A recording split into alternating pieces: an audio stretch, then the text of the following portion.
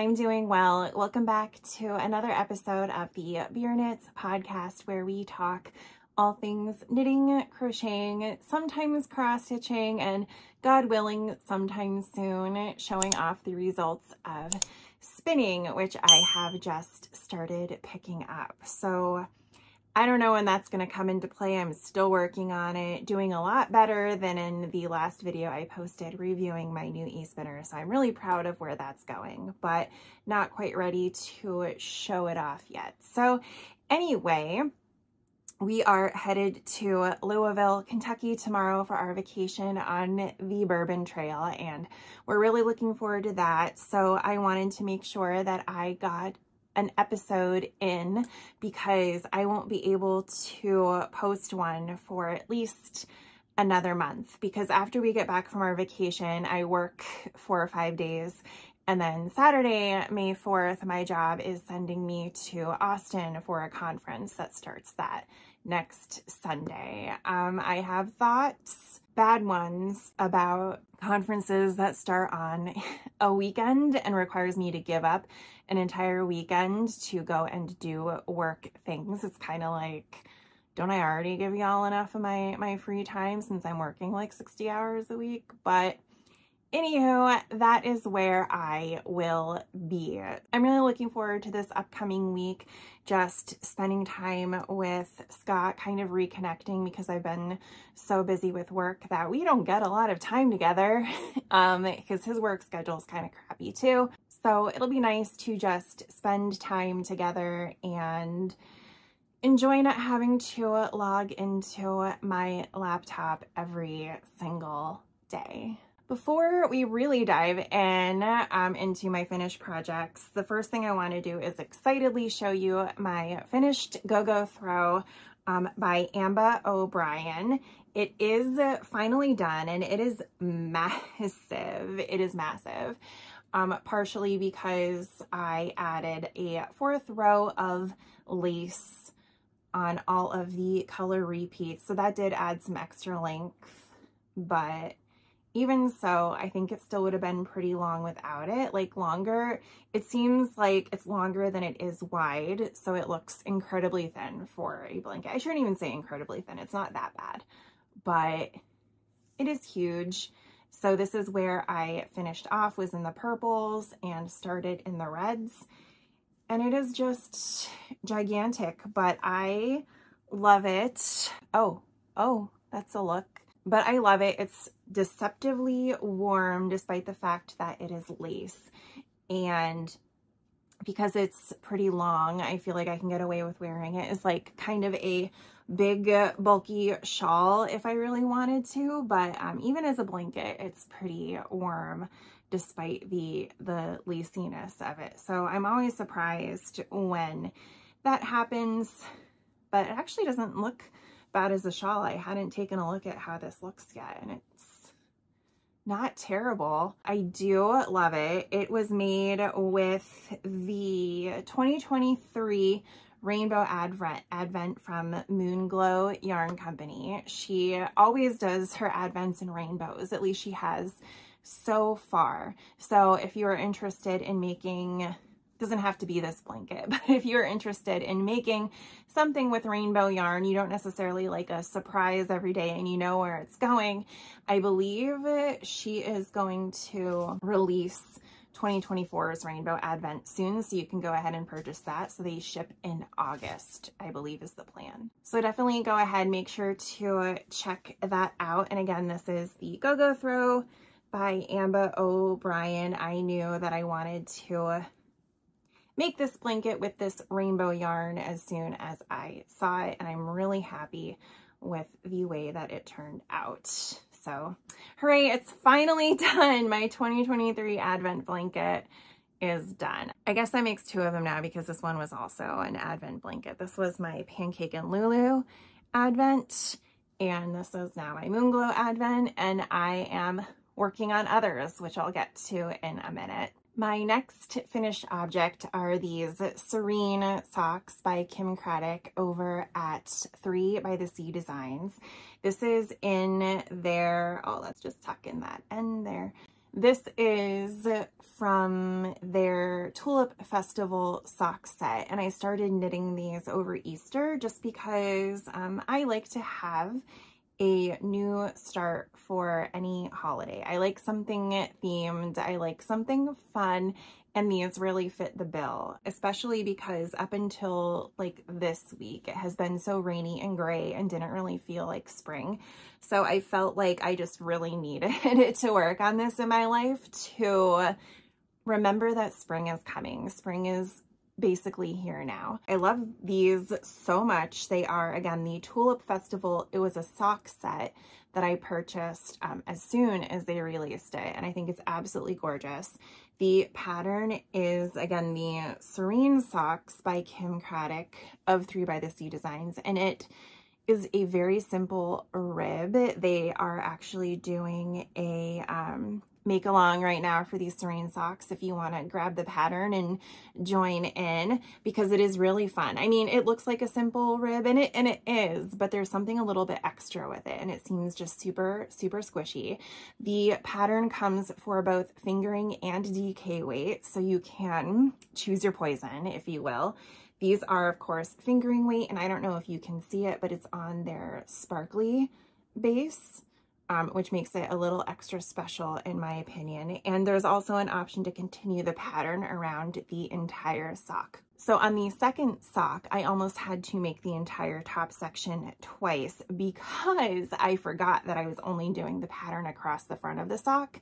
And so on the second one, I'd actually done it the entire way around because it's really easy to do, right? It's a simple conversion. Of course, they have the instructions there to do it. And I just lost my marbles and forgot that I had chosen to only do it on the front of the sock. So I had gotten to about here on the second sock and was like, oh. And so we had gone to visit my parents this past Wednesday because my dad wanted help setting up their gazebo for the summer. So I grabbed my laptop and we drove up there so Scott could help him go ahead and do that. And on the way there in the car, it's like an 1.5-hour drive, I realized that mistake and almost threw these out the window off the turnpike.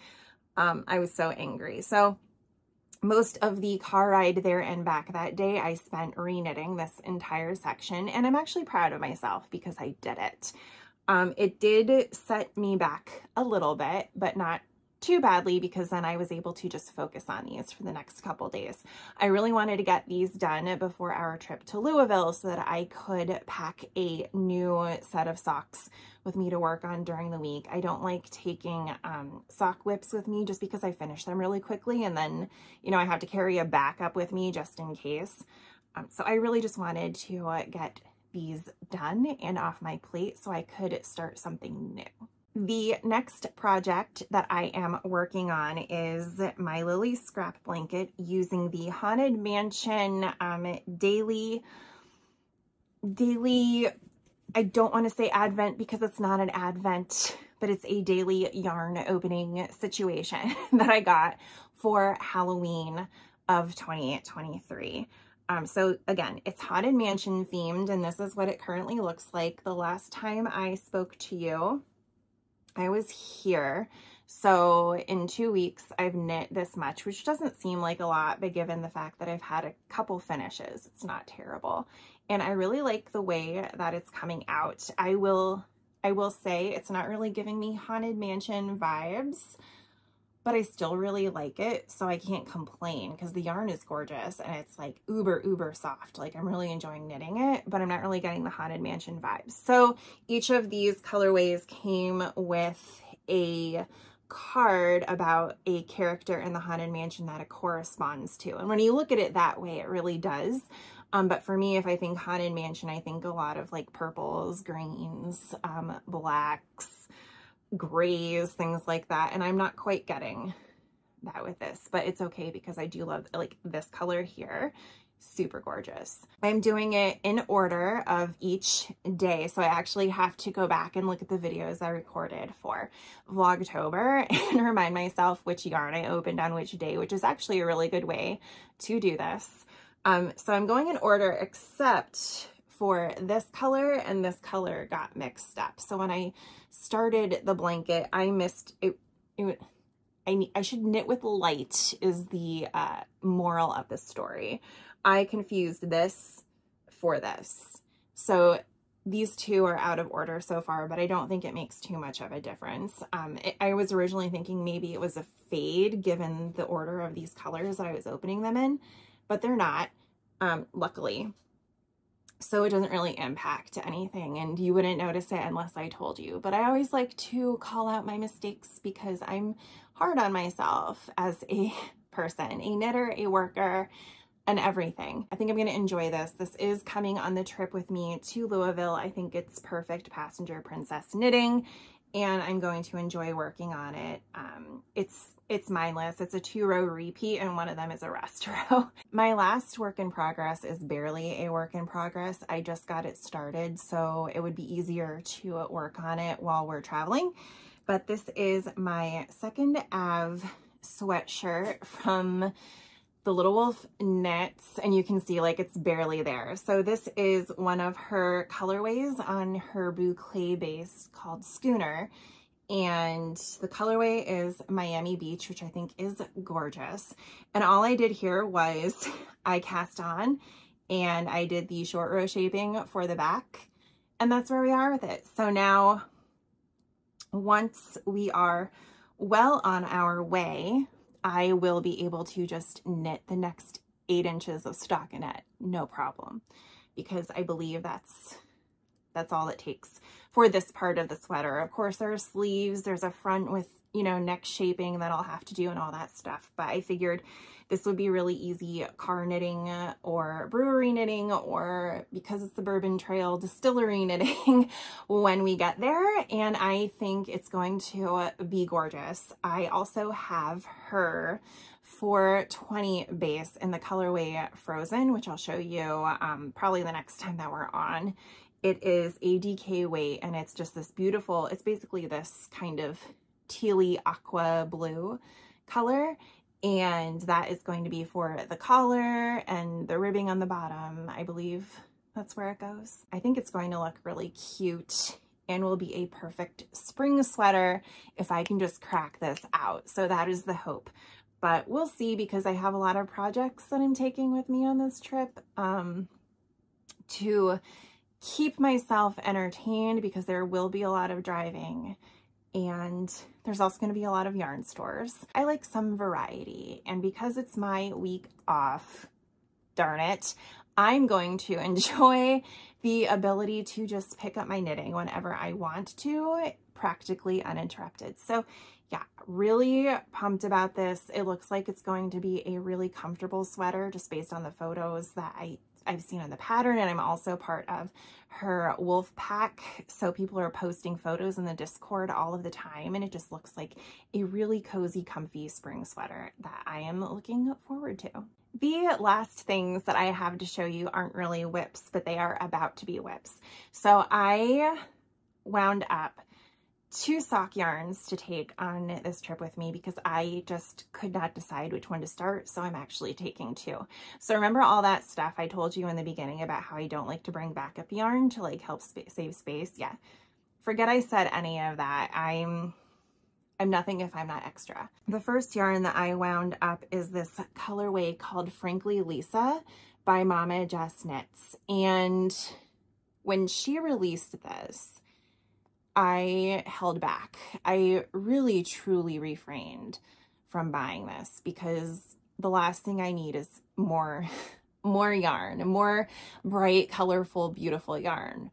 But then Kay from the Crazy Sock Lady knit this up, and it just looks absolutely beautiful. She made a pair of socks with it, which is my intention as well, but they looked gorgeous. And when it came up again on my feed, or I think she posted that she was doing another round of pre-orders, I was like, fine.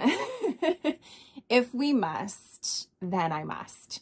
So that's this. So this is one option. Honestly, I'll probably knit on both. I have enough needles to do it. I'm probably just going to do both. But this is the other option. So this is from Arkansas Yarn Company. It's on their sparkly base, and it is called Knit Tea Natty. So it is an exclusive colorway that was dyed for the Knitty Natty Love and Stitches members, and it too is really, really gorgeous. It's like this pretty ballerina pink with some greens and yellows, and to me this is quintessential spring. Like, you know how I said like Tulip Festival was very springy? This also screams spring to me. It's not as maybe in your face as Tulip Festival was, but it's pretty up there, and it's subtle and beautiful. And part of the reason I chose these two is because they didn't come in sock sets, so I don't have to worry about changing colors or whatever. I can cast them on and just knit to my heart's content. So these are my two options. I'm probably going to knit them up. Whichever set I don't finish on this trip, if I finish any, will probably come with me when I go on my work trip to Austin. Because it is a 4-hour plane ride, which means a probably 6 to 8 hour travel day.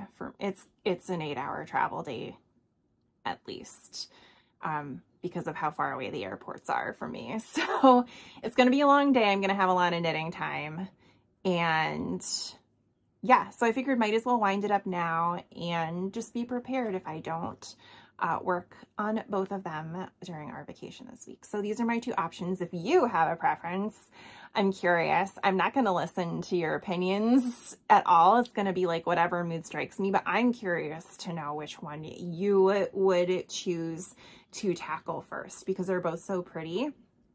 I have a hunch I'm going to do the Frankly Lisa, to be honest, but I don't know. This one's sparkly and it's speaking to me in some type of language.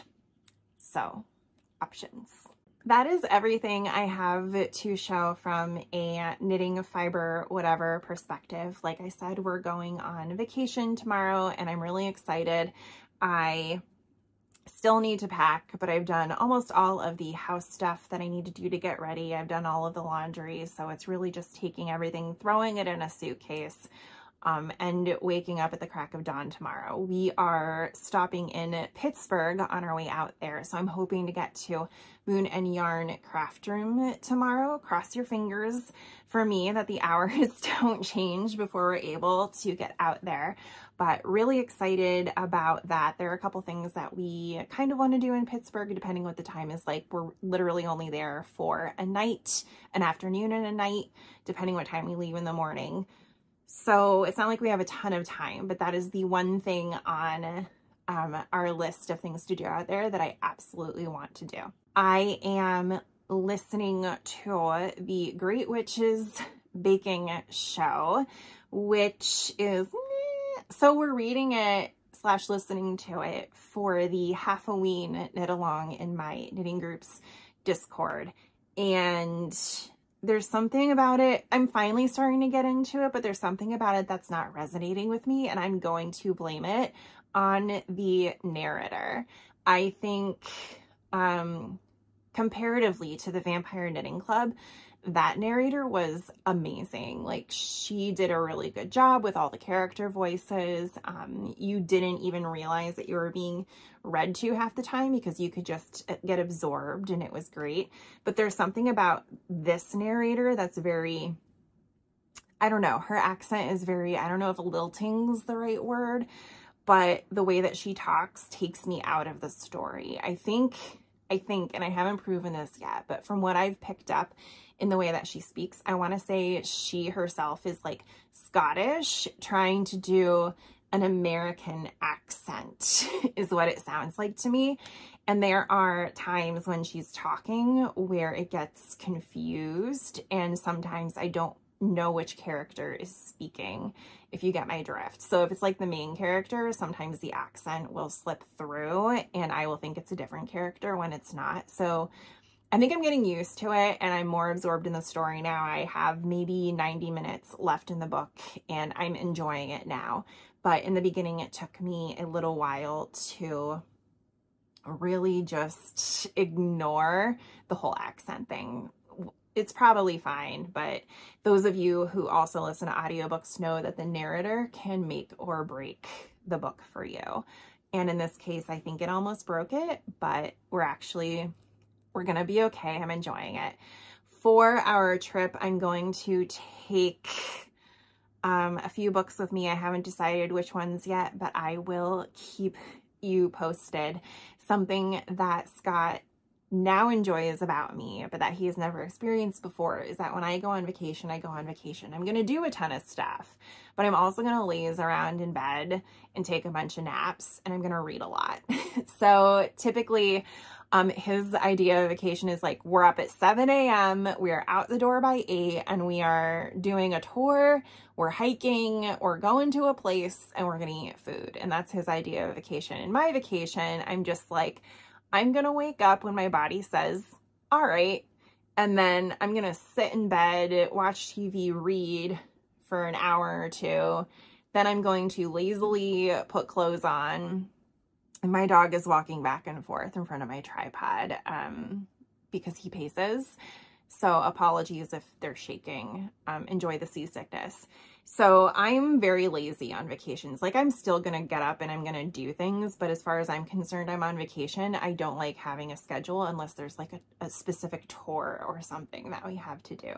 So we've always been very different in that regard, but it's starting to, I think, rub off on him, because when we went to Tennessee the last time, we went to Nashville, he was like, I could get used to this. This actually isn't terrible. I don't feel like I'm being lazy. It's nice. I'm getting reading in. I'm like doing things. And I was like, see, this is a vacation. So yeah, how do you guys vacation? Do you like to run around and do too much? I think Disney last year killed us. That was not a vacation. That was a marathon. And not my idea. Like, we had a ton of fun. I think everyone has a ton of fun, but it's exhausting. It's not a vacation to me. So how do you guys vacation? Are you like, we're not going to set a schedule for ourselves? Or are you more like Scott is, where you have spreadsheets? I don't know. Tell me. I think that is everything. Like I said, there won't be a podcast for a few weeks, but I am going to try and vlog our vacations. So maybe there will be something going up when we get back. We'll see. We're going to see some cool things. We're going to go to a couple yarn shops. We're going to go to Mammoth Caves. So there will be stuff to post about. Most of it's going to be distilleries and breweries, though. Maybe some sightseeing. I don't know. Could be interesting, could be not. We'll see how it shakes out at the end and if there's something to post. If not, it'll be a while before I post something again. And I'm really sad because with us going away this week and then me going away for another week for work, I'm not going to be able to practice spinning for quite some time. So that's really depressing. I did get some more fiber to work with and experiment with and see what I enjoy working with. And I would really like to do that, and my schedule is not allowing me, and I'm becoming very resentful that I work so much. Anyway, I guess that is it for today. Like I said, I would love to hear how you guys vacation, which yarn you would start knitting with first. Just stop and say hi. Whatever, just leave a comment, say hi. Gives me something to do in the car. I'm responding to you guys. I think that would be really fun. And otherwise, I will see you when I see you. It was great to work this in before our trip. And yeah, I'm gonna go finish doing some chores and hopefully pack painlessly. So have a great next few weeks. I hope you get a ton of crafting time in, and I will see you around. Bye.